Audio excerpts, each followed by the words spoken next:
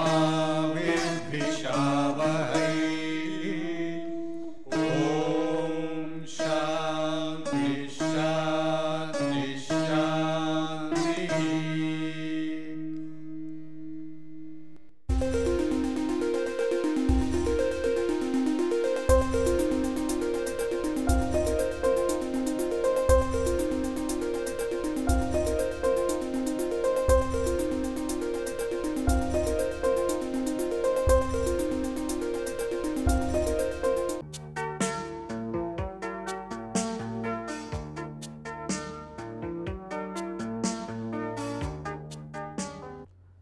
Yeah, let me summarize what all we did in the last class. I think that will give a good picture of this whole procedure for nonlinear finite element analysis.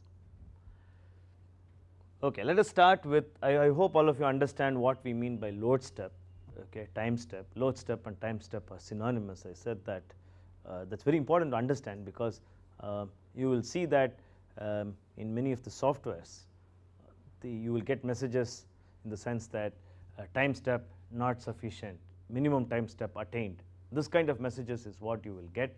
Okay, do you want to specify the minimum time step, and so on. Okay, so you should understand that what he really means is that when he says minimum time step attained, convergence not attained, this is something like a message that may come up. Many people do not understand this message. What it really means is that he has gone to give a minimum time step, in sense that minimum load that is possible. I told you yesterday itself that we are going to split the load, okay, into a number of smaller and smaller loads. So what the software means to say is that he has reached the minimum possible, say 10 to the power of minus 8 Newton. He says that he has reached that, and still there is no convergence. That is what he means. Okay? So both of them are synonymous. I will elaborate the point once we go through these steps, right. So the first thing that you do as soon as you start the finite element analysis, or before you start it, as an input you give what is the delta t, initial, I would say initial delta t or initial load step, right. I already told you that we are going to normalize the time to 1, which means that when I say initial load step of say delta t, say let me say that this is a not 1, okay. Seconds and all have no meaning, you can say seconds, but it has no, literally has no meaning. What I mean to say is, in my first step apply this multiplied by the total load, you apply this, that is what it means, okay. You apply not 1 into f. So in other words, okay, there is a distribution is something like this between the time and the load, okay. So the total load, say f, is reached when time equal to 1. So you can also view it like this, that the total load f is reached when the time is equal to 1. So when I say the initial time step is not 1, what I mean to say is the first load that you are going to apply is that multiplied by the total load that I have given. Is it clear? Okay. So let me get into the loop. See, there are 3 loops, in fact there are 3 loops to, if you want to look at it, in nonlinear finite element. One loop is the incremental loop,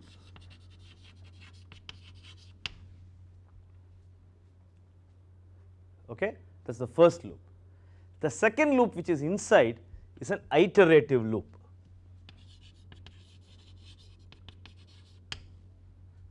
Sometimes we use an algorithm to do stress update, I will come to that, and there will be a stress update loop.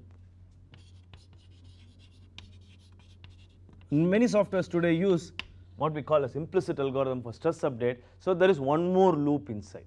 We may not have time to go into stress update for plasticity and so on. At least for 1D I will do it. I may not have time to do it for other cases. Okay, but nevertheless I want you to understand that there are 3 loops. Now what does it mean? Look at the time that is going to be involved in doing a problem. You can straight away compare this with an elastic problem. Elastic problem, just one loop, that is it. Okay, just to put f is equal to 10,000 and run the problem, that is all. Everything you calculate in one go. Now look at that, you have to increment, and inside every increment you have to iterate, and inside every iteration you have to do a stress update, that itself which is very involved, especially when you go to plasticity, stress update itself is involved.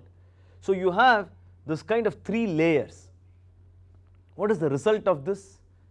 The result is that we require very powerful systems, or the time required to run this kind of problems are quite high. So that is what gets out of this kind of nonlinear analysis, that you need much more powerful systems, and the time taken to run a problem is also very high. Is it clear? Okay. Now let us come back and look at these loops here. What I have done is I have essentially summarized what we did yesterday, so that you can look at it more closely. So the first thing what we do is see whether time t is equal to 1, or in other words, what does it mean? It means whether I have exhausted all my load, right. Initially of course I am not going to be exhausted, I wouldn't have exhausted the load, right. So if it is exhausted, stop the program, you are through with it. If not, get into the big loop, outside loop, incremental loop. Okay. From here starts the incremental loop. So I say n is equal to n plus 1, and Tn plus 1 is equal to Tn plus delta Tn. Note this delta Tn, that means that delta T is not a constant. Many softwares does a small optimization of delta Tn. In fact, here you may see that delta Tn is equal to delta Tn minus 1 into beta. They would do something like this. A beta is a factor, say 1, 1.5 and so on. Beta is also another factor, I will come to that later, but let me say that the first lesson is that the time step may not or will not be a constant in most of the softwares, and that the time steps are adjusted so that we reach the total load in the shortest time. Because when I start, I may not know whether it is going to converge, or in other words, even when you start, it is going to be difficult for convergence to take place. So what we usually do is we start with a very conservative estimate, we start with say 0.05 or something like that. But later when we pick up, okay, we will realize that the time steps can be increased. This also may be, please note this carefully, this may also be due to the nature of the stress strain curve. Okay, this also is due to the nature of stress strain curve. It is, in other words, it is not that when I start with low value I can immediately jump, I may not be able to jump also. Okay. If it is going to be an elastoplastic problem, for example, what will happen? Initially it is going to be elastic, assume that everything is elastic, then my time steps can be larger. Okay. Kt is not going to change, it is something like solving an elastic problem. So there is no problem, I will get convergence in 2 steps, keep on going. But when I come to plastic region, then this may not be the case, I have to cut down because the tangent stiffness may vary. This is what we have seen from the 1D curve itself, and in which case I have to give a variable time step, and the time steps will get adjusted depending upon the rate of convergence. Is it clear? That is why people give a variable time step. So Tn plus 1 is equal to Tn plus delta Tn, updating the time step. Then I calculate Fn plus 1. Fn plus 1 is the load at the n plus 1th step, that is the total load multiplied by delta Tn.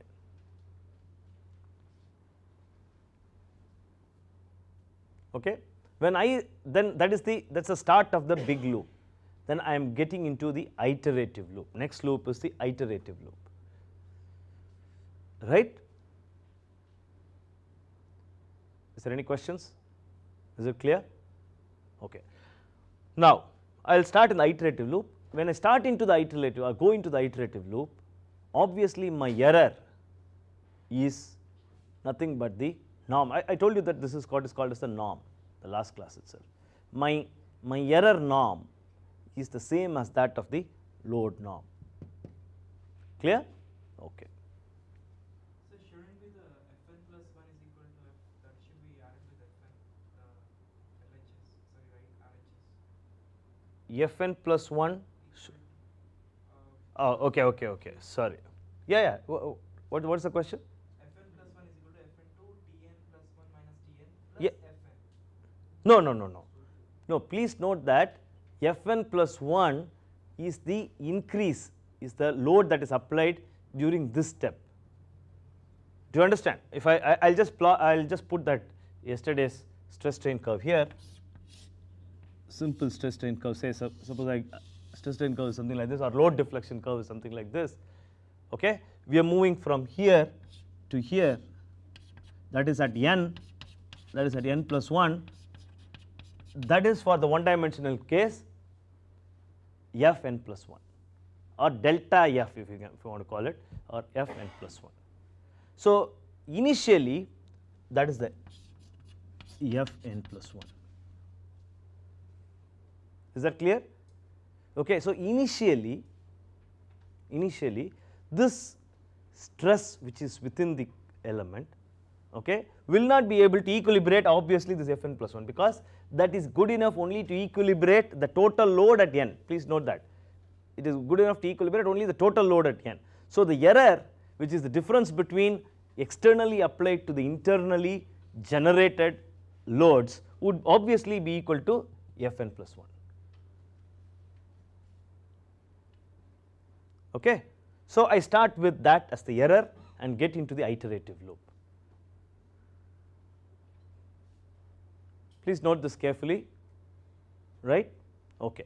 Now I get into the iterative loop. So I calculate first the tangent stiffness. Note that. Get that. So first I calculate the tangent stiffness. Now how do I calculate the tangent stiffness? What I did yesterday.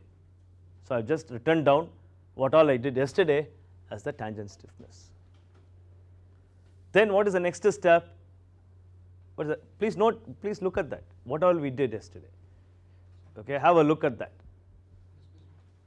No, you don't jump. Displacement comes after 2 steps. I calculate the error. Okay, because that is going to be my right hand side. Okay. Then I calculate the displacements, that is delta u, del u. Okay, this is for one increment.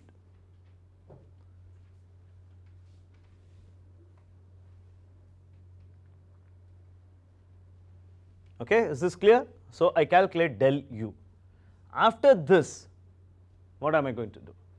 I am going to add, note this step carefully, I am going to add all this delta u's in the iterations. Okay, all the delta u's of this iterations I am going to add to get delta u inside this iterative loop. Okay, is that clear? So this is the total delta u till now inside the iterative loop. Then I calculate delta epsilon. See, note this carefully, this is a very important step. Okay, we do not, I have to calculate delta sigma, but I do not calculate delta sigma from delta epsilon. No.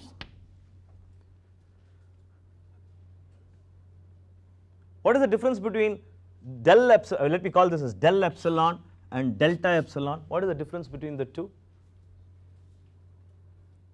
What is the difference between the two? You just note that. What's the difference between delta epsilon and del epsilon? Sorry, del epsilon and delta epsilon. Del epsilon comes from del u. Sigma of del u's are delta u. Okay. So if you want to look at it figuratively, or I mean through a picture, what we mean is, suppose it's something like this. I am here again, same thing, solve it. This is del u, okay, del u for the first iteration, so 1. Then again from here I go, this is del u 2. Is it clear? And delta u2 is this, sum of this plus this, that is equal to delta u2. So del u2 and delta u2, there is a difference.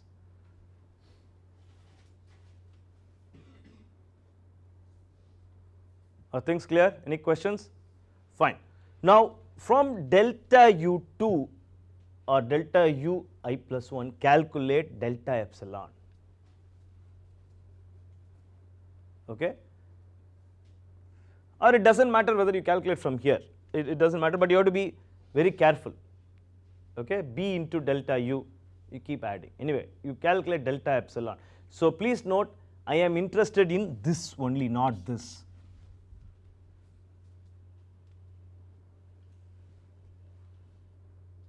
Because look at the next step, update the stress. Look at the way the stress is updated. The stress is updated from actually at converge stress at n, sorry, not n plus 1, converge stress at n plus delta sigma, okay, delta sigma being arrived at from delta epsilon.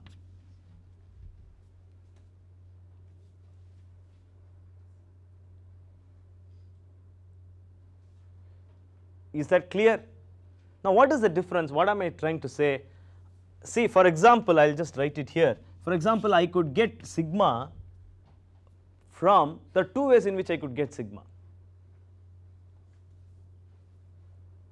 From sigma converged. What is sigma converged? That is sigma at n, that is this here. That is sigma at n, this is the place. Last step it had converged there, okay, n, right.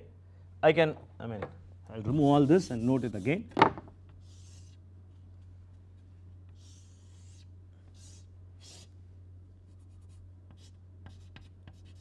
That is the sigma at that place. See, I can say that sigma converged plus delta sigma at the end of the first iteration plus delta sigma at the end of second and so on. I can write it like this also. Sorry, del sigma, I am sorry that delta and del there is a small confusion. Del sigma 1 plus del sigma 2 and so on. I can write it like that, right. Del sigma 1 being calculated from del epsilon 1, del sigma 2 calculated from del epsilon 2 and so on.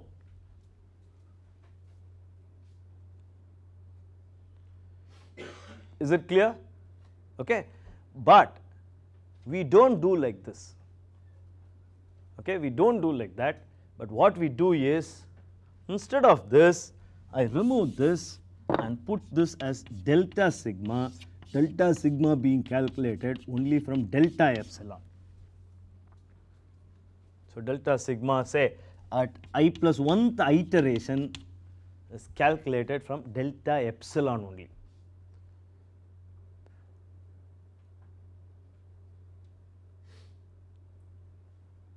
Okay. Basically, this is a very important point that you have to note. Why do you think, let me ask you a question, why, you understand now the two ways in which I can update the stress, okay, one through del sigma, another through delta sigma through delta epsilon. Why do you think I favor this?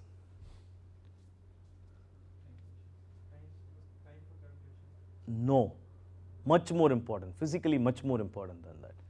Please note that my del sigmas are not actually physically realizable quantity. They come out from my approximate calculations. Okay.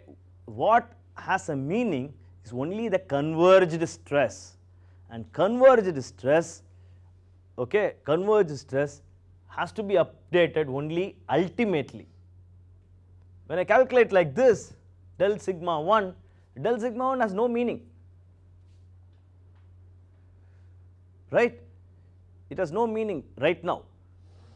So I don't have that path, but I calculate completely the del sigma. Okay. If you do in the other fashion, if you do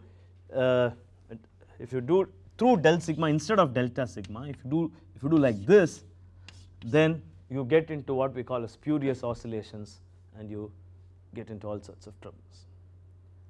Okay. So the next step, 7th step, is stress update. Of course, when you are using a package, this is done internally by a package, but if you keep getting, I mean the nonlinear analysis is one where I won't say that every package is very good and so on, but if you keep getting in a package some oscillation of stress, then rest assured that they have made a mistake somewhere here. Okay. There are good chances, I don't want to name packages, but there are good chances that there may be an error in the stress update algorithm, in which case there can be an oscillation, and then you get into all sorts of troubles. So that is an important step. So 7th step is stress update. So once I update the stress, the 8th step is to look for convergence. How do you look for convergence? Very simple. Now calculate, now that I have got my new chap sigma, okay, I have to now see whether he is able to battle the outside external force that has been applied. If the internal force, the battle is over when the internal force is good enough to equilibrate the external forces. So I calculate the error and compare it with the original error multiplied by some tolerance, which is say 10 to the power of minus 6. Okay. So I calculate that. Yeah, any questions? Clear? Okay. So now where are we? We are in this loop. We went inside the loop here, came out, okay, and we are in the iterative loop inside the incremental loop.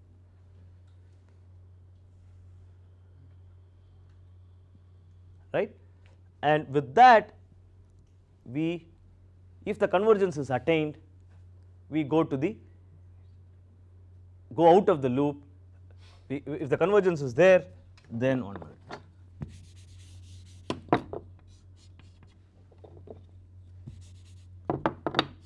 When convergence is there, I come out into the other loop, right? So I go to my initial step and see whether I have completed the problem. Okay. Is it clear? Any questions on it? Okay. Now you know how to run it. Given a problem, you know how to run it. The only thing I want is that I will stop with this, the general procedure, but I want two things. I want to do two things. One is for a simple, say, a truss element, I want you to calculate the stiffness matrix. Just have a feel, and we will discuss in short the issues in stress update. Okay, with that we will close the nonlinear analysis. Right? See, what we have actually said is for small strain. For large strain, the procedure is exactly the same. It's not going to be any different, but the strain displacement matrices and all that will change. So the B matrix would change. There will be a nonlinear term, there will be a linear term, and so on. Okay? So the procedure, whether it is geometrically nonlinear or geometrically plus materially nonlinear or materially nonlinear or contact, whatever it is, the procedure is exactly the same. Okay? This is how it is done. But stiffness matrix may change, load may change, okay, because when there is contact, or stress update may change when you move from one material to the other and so on, but the procedure, the overall procedure remains the same. Is it clear? Okay. Now I will give you this exercise. Please see in the next 5 minutes. Let us see whether you are able to get me the stress update, the stiffness matrix for a truss element. Okay. If you want to just look at these steps and see whether you are able to do it. So what is that you require now? If you want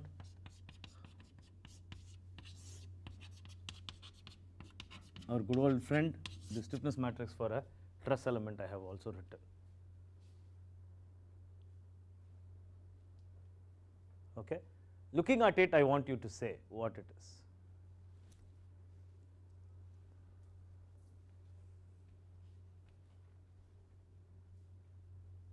You can very easily say this. It's not a big problem. No one, I am not interested for you to go through the route. But nevertheless, I want an important point. The isoparametric concept, please note this carefully, the isoparametric concept which I had introduced for plane strain, plane stress, axisymmetric, solid, okay, or of course we have not talked about shell and so on. All this concept of isoparametric element is obviously applicable for this. Okay, the procedure for calculating stiffness matrix, the natural coordinate system, the integration, and all those things are applicable here. Okay, and we have to, when it comes to this the elastoplastic analysis, I will say that. Okay, in a minute. Let me finish this. There are some issues that is also very important here. So I want you to calculate the truss for a nonlinear problem. Now, for a nonlinear problem, what do you think you have to do for a truss element?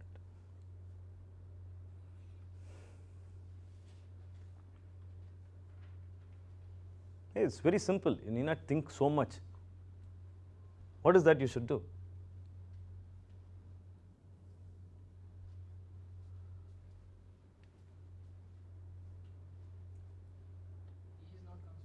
Fantastic. So E is not a constant. So the attack is right on E. Fine. Then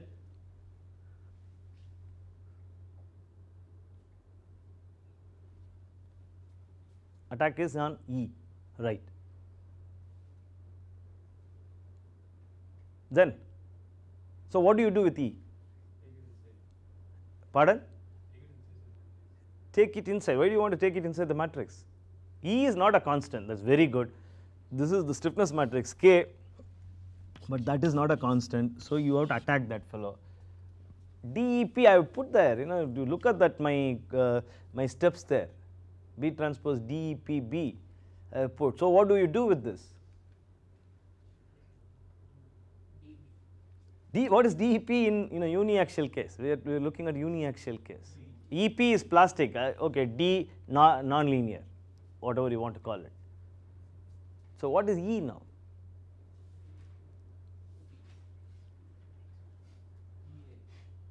No, what is D? Okay, what did I call DEPS yesterday? D sigma by D epsilon. Remember that I said that is the Jacobian. Sometimes people call this as Jacobian, and D sigma by D epsilon. I said that in the last class, right? So what is that you will replace E by?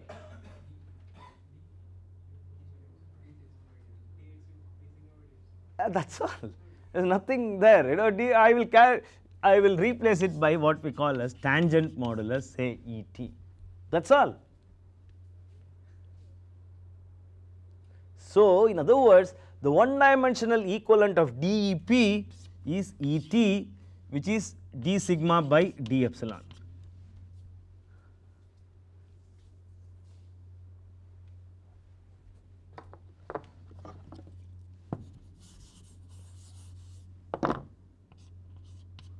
One-dimensional equivalent of it is D sigma by D epsilon.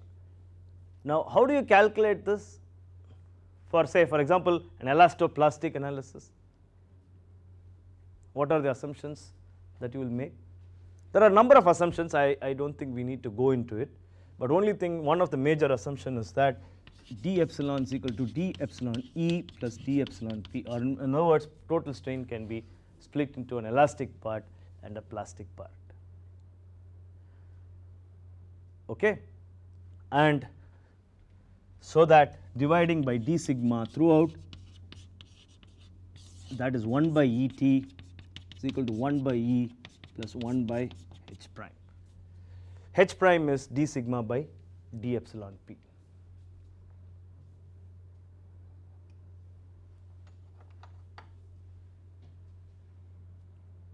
Is it clear? Okay. So you can calculate Et from simply this equation. This H prime is obtained from experiments, okay, and that is nothing but d sigma by d epsilon P.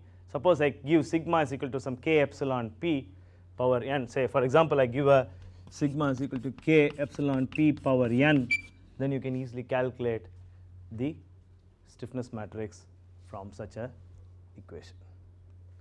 I am not going to go into the details of DEP for a multi-axial case, but I just want you to understand that the calculations are very similar.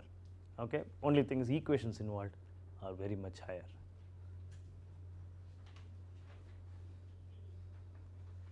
Is it clear? Okay. Can you expand on ET a bit? Let us see what you get out of it.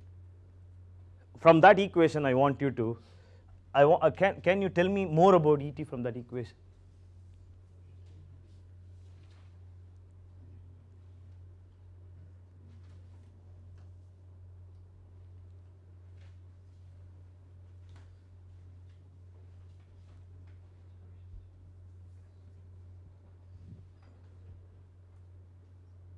In fact, you can write Et as E minus E divided by E plus H prime. No.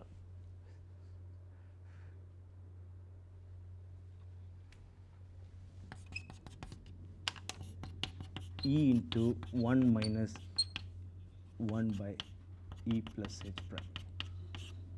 Something like that you can write. So which means that there is a loss of the stiffness due to plastic strains. Okay, that anyway, that is a simple, say, some jugglery that you can do and get to the final step.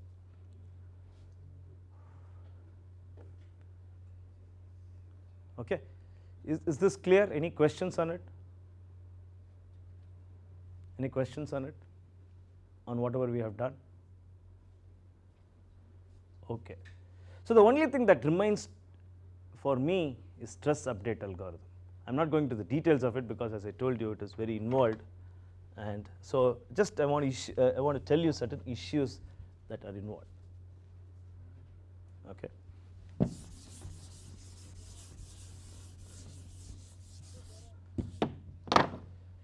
No, there are. If you want to really look at stress update algorithm, we have to study what we call as plasticity theory.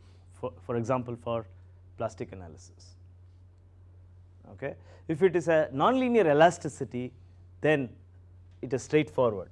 D sigma can be updated straight away from, say, D nonlinear. I just call it as DEP. You can call it as D nonlinear.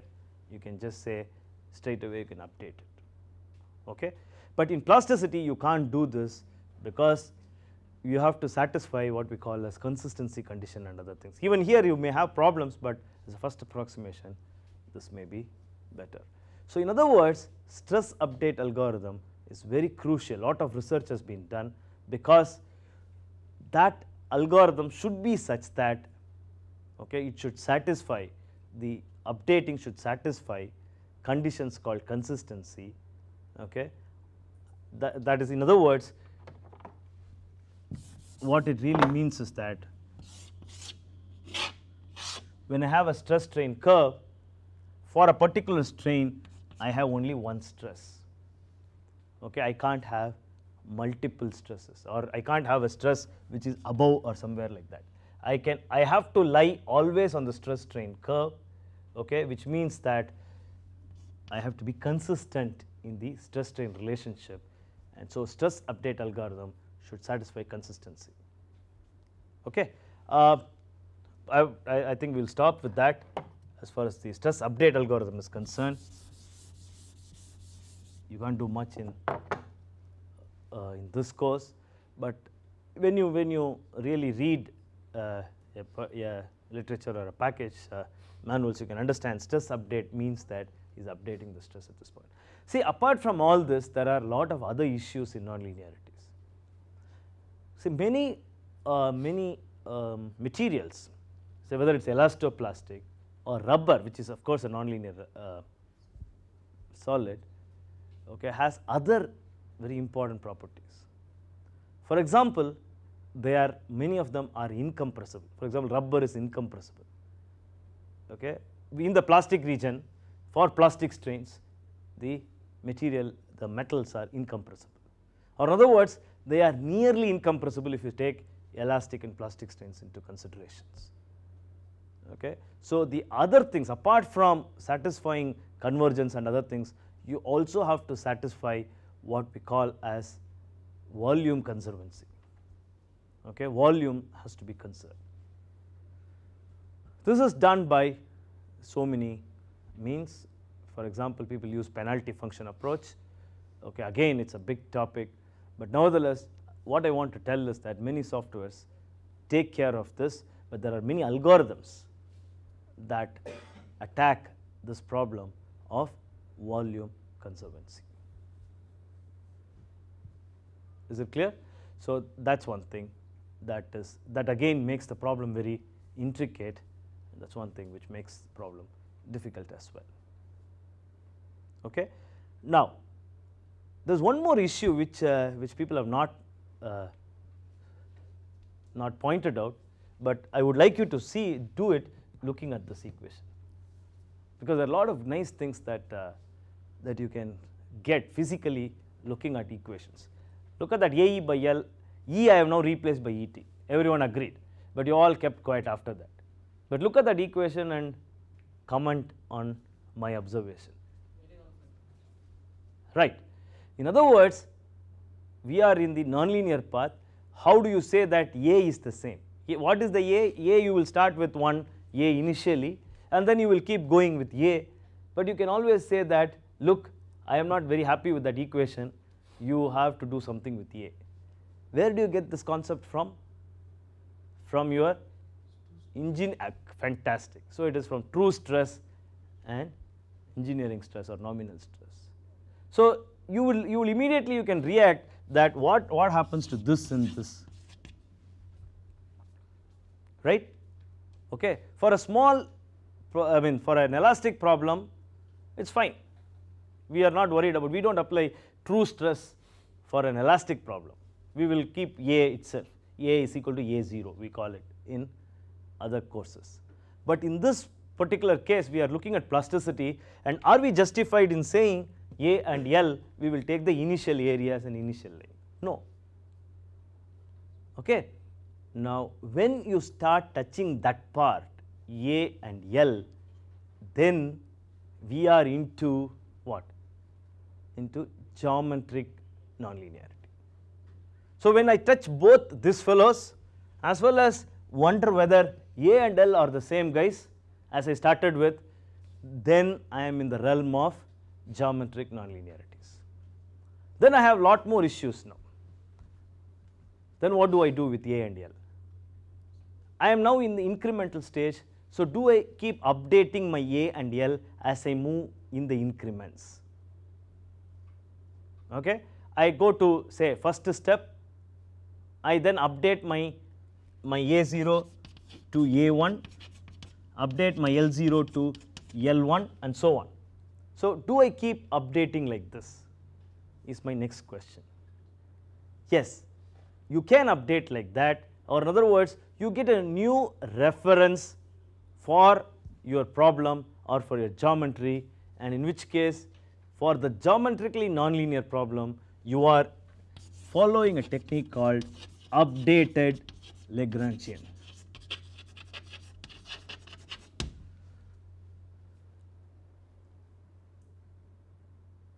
Okay. So, in updated Lagrangian technique, which is followed for a geometrically nonlinear problem, it can also have material nonlinearity. When I have material nonlinearity and geometric nonlinearity, I will worry about all these terms here, geometry as well as the ET, right. I will worry about all the fellows there. Okay. So, in that kind of problem, either I start with the reference, I apply a load say delta F1 after the first step, then I will update my A, L and so on, okay, and then go ahead keep on updating, so that my reference configuration keeps getting updated as I move or march in the time steps. If that is the case, then I follow what is called as updated Lagrangian. But if I don't do that, okay, I'm still okay, because the way you now define stress, strain and all are different. You go to a large stress, a large strain, different types of stress and so on. If my reference configuration is the same as A0 and L0, okay, but calculate my stress, strain and all the other factors with respect to my old reference configuration, then I follow what is called as total Lagrangian. See, please don't get confused between updated Lagrangian, total Lagrangian and the Lagrangian elements, okay, or Lagrangian that is used for calculating the stiffness matrix and so on. Please don't get confused between the two, they are different. Okay. This is an updated Lagrangian, total Lagrangian for geometrically nonlinear problems, which states how you are going to update the configurations.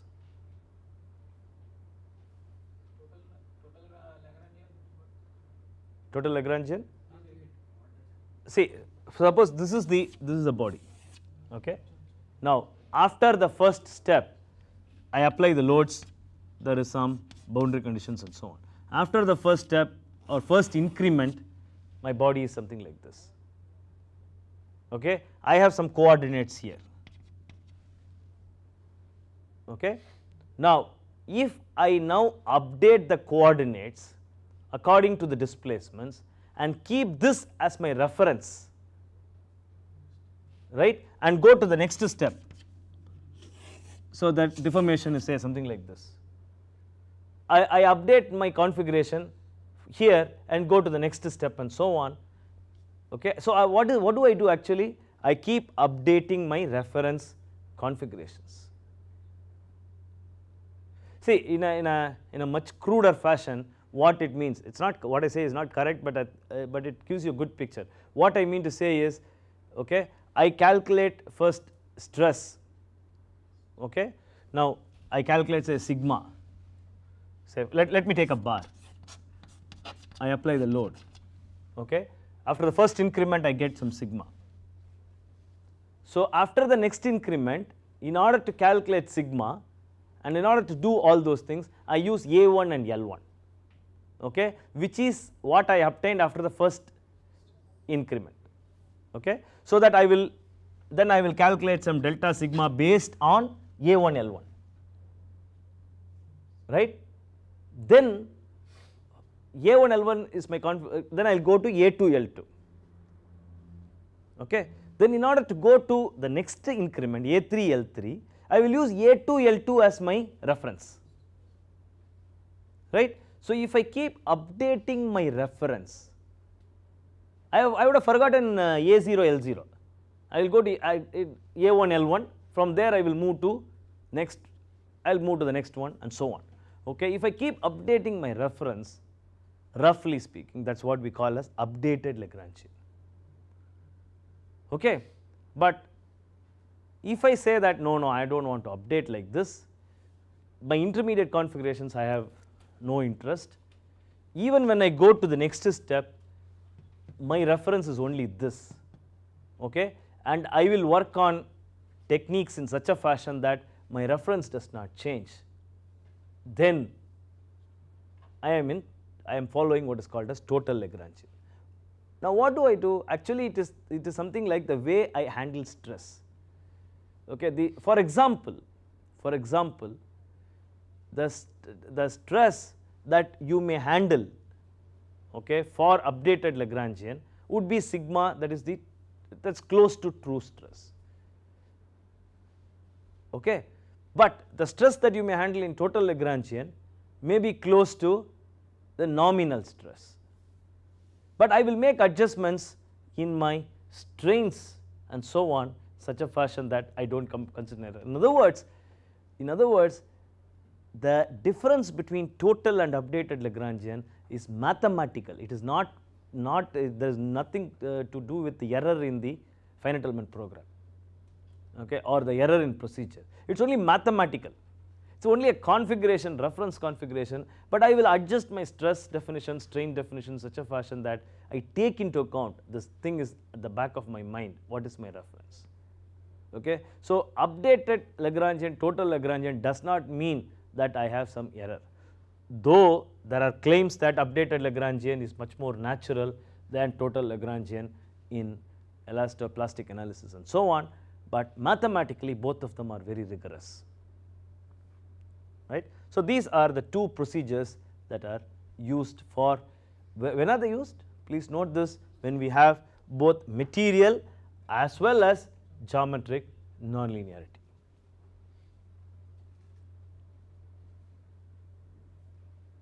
Okay. So that is that's a short excursion into nonlinear analysis, right. Is it clear? And I know that I have, though I have put lot of mathematics, it's not very rigorous, because the updated total Lagrangian and all are mathematically very intense. We are not going into the details of it. At least I want you to know these names, because that will be very helpful when you run using a package a nonlinear problem. Because as I said, as far as nonlinearity is concerned, the aim of the course is not to make you develop codes. That's not my aim. To appreciate at least first linear part, yes, I would like you to go to an extent of even developing a code, but as far as nonlinear part is concerned, at least you should appreciate what are the terminologies, how things are done, okay, what is convergence, what is time step and all that, okay, how things are done, so that you will be able to handle a problem, a nonlinear problem, okay, using a software or a package. Okay, we will meet in the next class.